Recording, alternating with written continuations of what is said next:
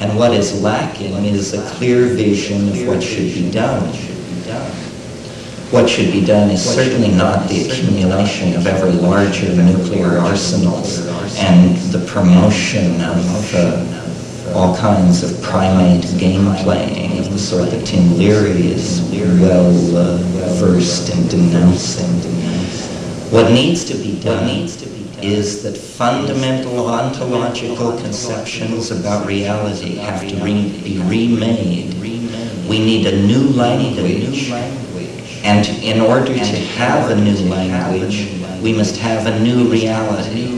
It's almost a kind of Ouroboros equation or a bootstrap situation.